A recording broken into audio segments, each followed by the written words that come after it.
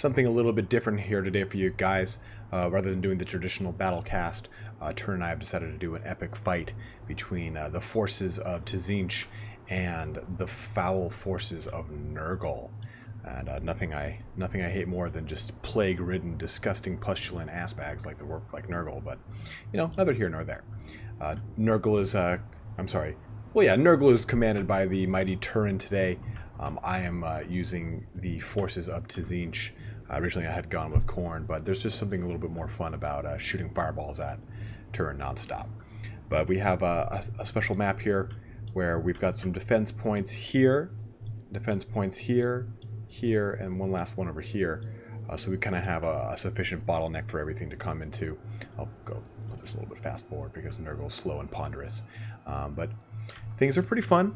This is a little bit more of an epic battle we wanted to go with. Wanted to go with something a little bit more thematic, and we figured what better than two Chaos Gods duking it out over control of this lovely shrine.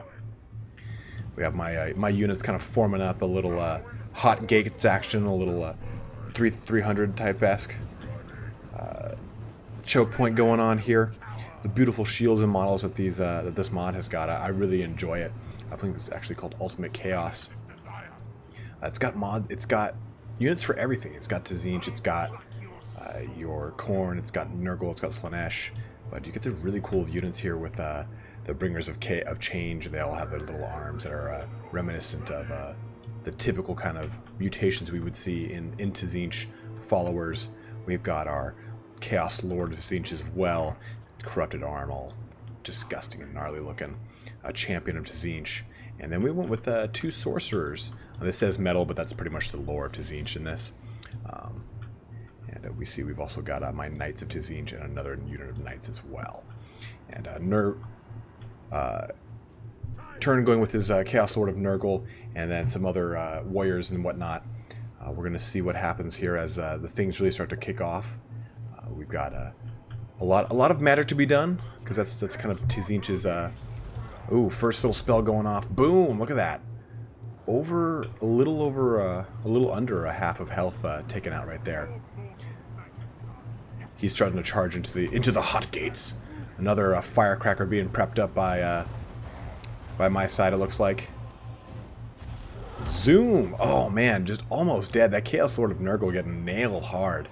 But they do have a fleshy abundance, which is a plenty plus 20% damage resistance, and they do replenish hit points pretty quickly. But we see Turin here marching into the hot gates with no heed or caution, with reckless abandon. Got his champion leading the charge with his scythe. Look at him, dude, just hucking about. Dude, look at that. Let's get a load of that. Got some firecrackers going off in the background. Looks like he's going to be casting a spell here. I think it's called like a plague of Nurgle or something like that. It's a directional cone that does a lot of damage. Turin backfired there and shot at his own guys. Not going to help him out too much. All of my units do have a ton of magic resistance, as befitting Tzeentch.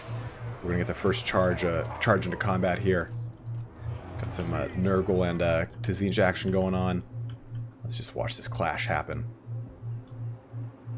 Tzeentch just smashing right into the front lines. The Nurgle, I wanted to say Plague Marines, that's 40,000, but the Nurgle warriors getting tossed around and tossing some Tzeentch warriors around as well.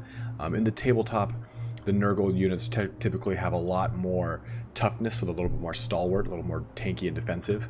But Tzeentch is no slouch. You can definitely tell that with that magic resistance and the high leadership that is included in these units, they're going to be here to stay for a long time.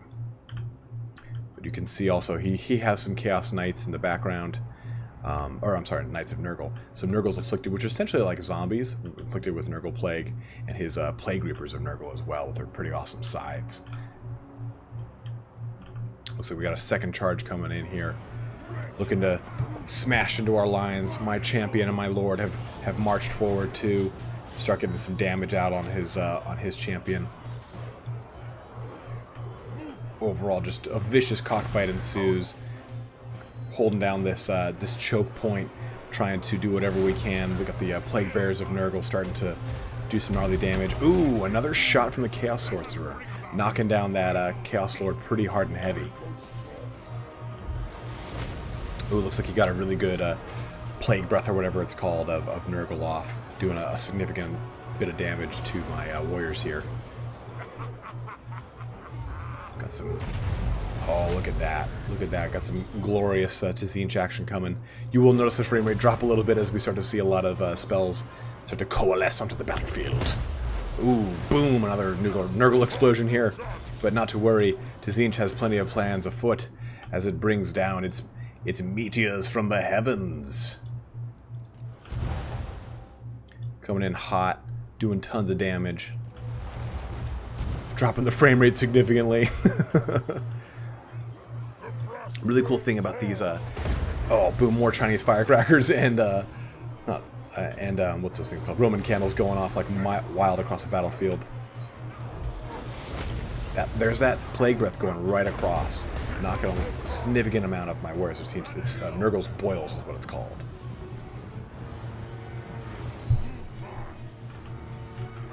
I've got my Knights of Tzeentch to do a rear flank charge here.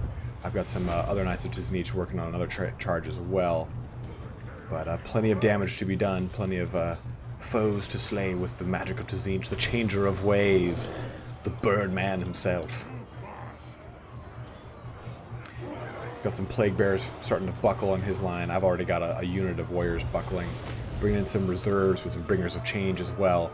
The Bringers of Change are a polearm variant. They are AP, so they're going to be pretty useful against a lot of those Chaos Warriors. Or what would be Chaos Warriors. Oh, another Chaos or Nurgle explosion in the back there. More fleeing being done for my warriors here. Not looking too hot, but there's plenty of tricks up the sleeve with the Changer of Ways, as is befitting his mandate.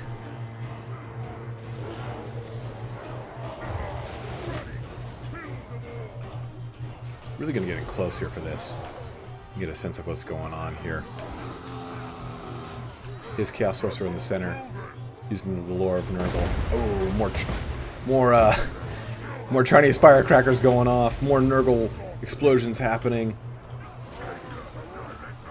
More rains from Tzeentch's heavens down onto our foes. Tons of spells just kicking off left and right here. That's where the heavy magic resistance is really coming in heavy, or coming in to good use with the Tzeentch warriors here.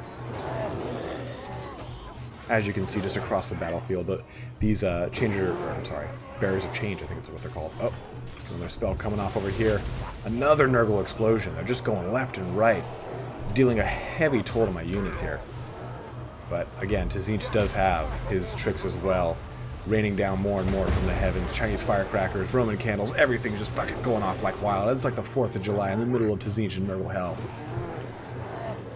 Nurgle's Boils going off again. It's a -2 damage resistance here. Some more explosions kicking through his units.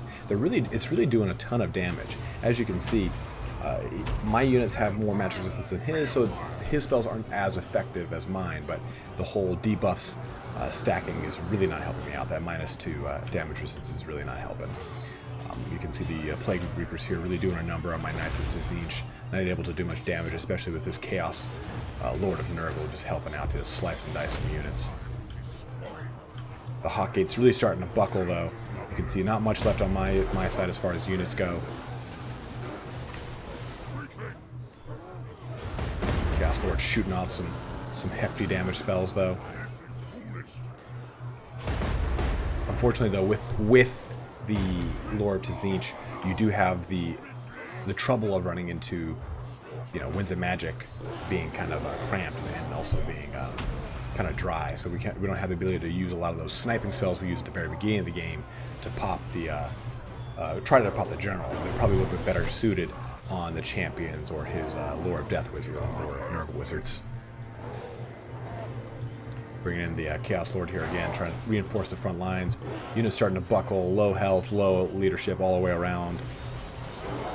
But that champion of Tzeentch, man, he's really putting his all into it. You got that. His champion and his wizard just sitting in the center, though, just absorbing a lot of the damage with the units around them. It's up and down, repeated cleaving of the axes, just swinging and swanging and swinging. His Plague Bearers still doing a pretty hefty amount of damage. Uh-oh. Uh-oh. Another Nurgle not explosion, but the cone spell. As you can see, things are really starting to get hectic here. Maybe do a tactical fallback, try and hold the shrine down as it is. His army's in tatters, mine's more in tatters. His general, though, in good health, his champion in good health, the Chaos Sorcerer of Nurgle, charging through the front line here.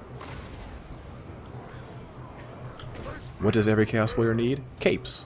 Blue, shiny capes. Or if you're Nurgle, green, corpusculent cape. Or no, I guess I don't have capes. Just this man. More explosions going off. More firecrackers. More Nurgle explosions. More Tzeentch raining from the heavens. Just delivering that punishment to Nurgle for his foolish, corpulent ways. Those Plague Rippers, though, doing quite a bit of damage. Quite a bit. They do count as great axe infantry, so they're going to be doing that AP, that anti-infantry. Or anti-large. Sorry, armor-piercing and anti-large with poison attacks. But a lot of my attacks are flaming, so that does negate a lot of the benefit that he has when his regeneration. Boom, man, I love that ability. It's so, because you can use it so many times. It's not an actual spell, it's an ability of the hero and of the Lord of Tzeentch. So that and the raining from above, you can pretty much cast repeatedly to help yourself get a bit of an upper hand when it comes to spells, or closely packed units like this has been almost the entire fight. You can see the sorcerer there trying to give it his all. My lord just being surrounded and butchered. Oh.